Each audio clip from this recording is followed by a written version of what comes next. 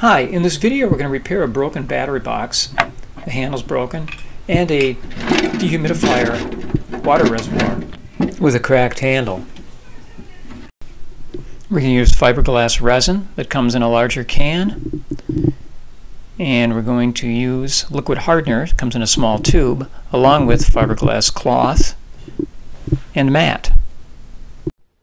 And we're going to cut the cloth or mat so that there's at least an inch over the cracked area beyond it.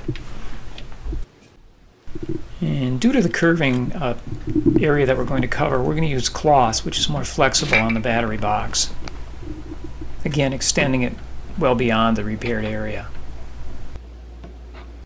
I'm going to put some general purpose adhesive on here just to hold this in place during the process of putting on the fiberglass. This isn't super glue, it's more like a model airplane type glue. That's what it smells like anyway. There, we'll let that dry before we try to apply the fiberglass. And this is fluid ounces. I used a measuring cup and then made marks on there at 1, 3, and 4 ounces, just for this purpose. Now I estimated 1 ounce for this small job, but you could just as easily mix up more. Okay, so 14 drops. 6, 7, 8, 9, 10, 12, 13, 14. Okay, I got a stir stick. Stir it up good. The resin and hardener set up pretty slowly.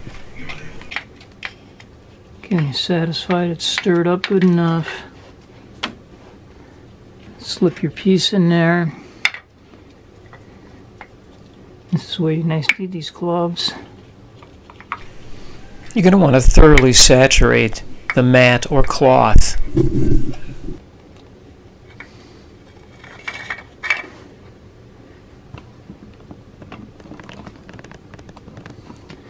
Okay, let's put it in position.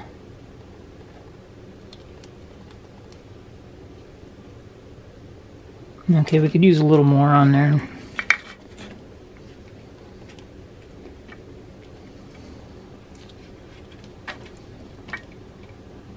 Okay, we're moving in number 2. Put piece 2 in there. This time we're using the cloth.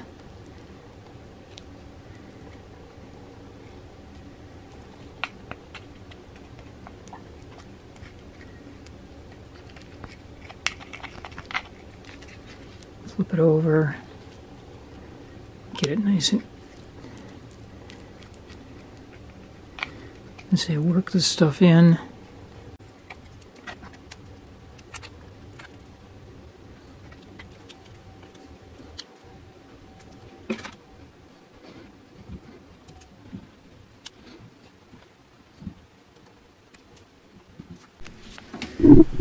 And clean up the excess so you don't wind up with kind of a sticky mess here.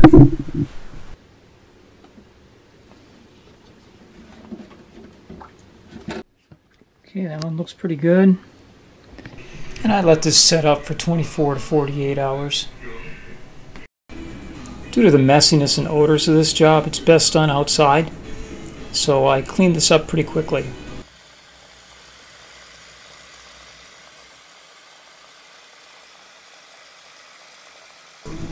Now we're going to fill this reservoir with water and stress test our repair. Okay, stress test time. This water is like probably 2.5 gallons, 20 pounds, so it's holding up good. This seems quite strong. Now for the battery, and a battery might weigh upwards of 40 pounds. Let's see if this thing's going to hold up. Again. And it does. Thanks for watching, and please subscribe.